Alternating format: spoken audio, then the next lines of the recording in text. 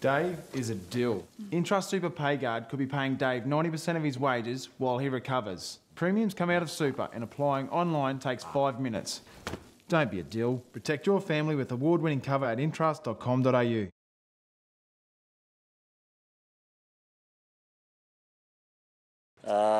Well, the 4 that we've got there. And we're not sure of the order yet, so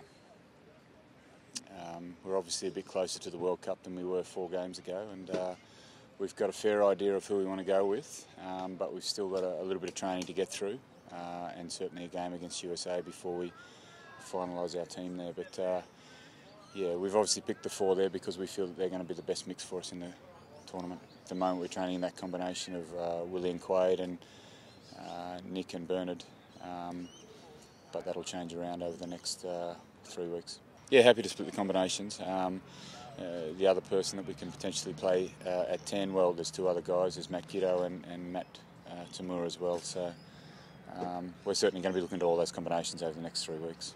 The rough plan at this stage is to play our best team against Fiji, or our team that we want to play against England against Fiji, with a view to putting other guys on the paddock against Uruguay. The problem there for us is that it's a Wednesday game to a Sunday game to a Saturday game, so it's a fairly awkward start to the World Cup for us. We've got to manage that well, so we need to make sure that our combinations are right for Fiji because they're a bit of an unknown at this stage. We'll make a decision on our selection based on whether we think combination is going to be important or whether we think the guys can handle a change week to week.